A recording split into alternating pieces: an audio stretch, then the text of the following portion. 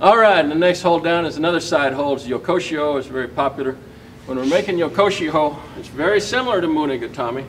We're coming under the man's head, but this time instead of going outside here, we're going to come between the legs and control the hips down and in. So there's a feeling of pulling and coiling down towards your own shoulder here to control the line of his hips right here. You may get the belt, or you may get a piece of skirt here of the bottom of the gi, or what have you. The belt is optimal because you're trying to encumber his ability to use this hip.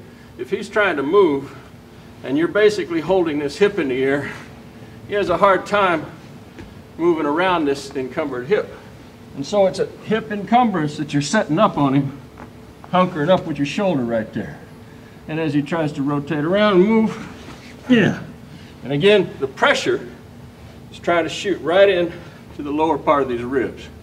Watch out and be careful not to get too high on his body, because as you get higher, you'll make it less punishing to him, and you'll make your hold down less effective. So, leg action is very much similar to what we had going with Gatame as well. The inside knee is critical, splaying out and laying flat, but when you lay flat, letting the knees stay down is very critical as well. If you're doing your action and you find yourself coming up high like this, you'll be very vulnerable to roll over and getting your legs entangled and knees slipping under and start working you. So, as we break down this basic element, if he wants to extract himself, the great vulnerability of Yokoshiho is this leg that's encircling his hip, this arm that's inserted between his legs. First action he wants to make is reach up as high as he can, do a little crunch action with his abs, reach up as high as he can, and squeeze his knees together. Lock them and squeeze tight in the knees. This is going to make a large grip, and he's gripping as high up as he can because he wants to be gripping the surface of my upper arm. So let's watch that. We're in position. He goes as high as he can with a little crunch and tight grip. Now he's squeezing down very tight onto my shoulder and into my bicep and tricep. From there, he stretches his legs down with his abs, and that jacks my whole process down. At the same time, he can support this action, driving my head with his forearm and shoulder. So we put this together, he reaches up, he squeezes tight, drives everything down. Now once he has this here, he's holding in place with this top arm, and he'll unhook the outside leg and come up and hook. Woo, right there. Now we have a potential for some kaku beginning, or a triangle hold, and we can go ahead and show that if you like. But at this point he could also stretch this arm and shoulder over here are vulnerable, and he can stretch this out and start making a potential arm bar go. That's right. Good. So let me do it on you a second. So we're in a Yokoshiho position. The man's got us. He's controlling our hip well.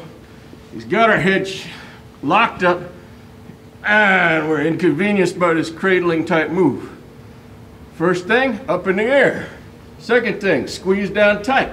Third thing, drive the head and shoulder down. Fourth, we're going to unhook the leg and set. Now from here we can go ahead and make a triangle if we like. We can also just keep that hook down and roll into this elbow and make a potential arm bar go. You can have a straight arm bar or a nice coil arm bar here if you like. If you want to do the triangle action, that's cool as well. We make a little triangle on the man. The tendency is to want to squeeze in, but actually to set it on him, we're going to try to squeeze our knees together. He can tell you, it's a different thing. There's a temptation when we make triangles to try to go and just do like pulling in this way. But when we pull in this way with our ab and our back muscles, it tends to make the knees come apart. So what feels powerful in terms of delivering energy to his head to pull in, where we get very strong feeling, is not necessarily delivering the energy where we'd like. With a real triangle, we'd like to close this surface like a bear trap. Slam it shut like that.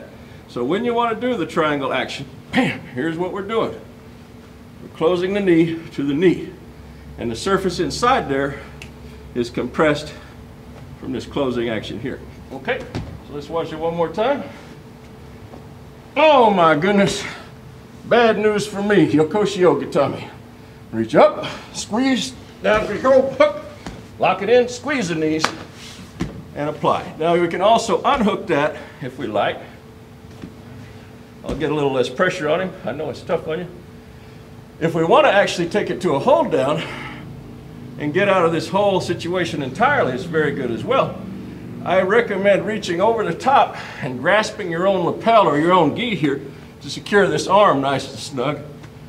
And once you have him under control in the upper body and his arm is encumbered, you can release this from your grip again and use this bottom leg to drive. Roll him all the way over, reestablish your sankaku, and then do the arm bar from the top. All right. Very good. Thank you.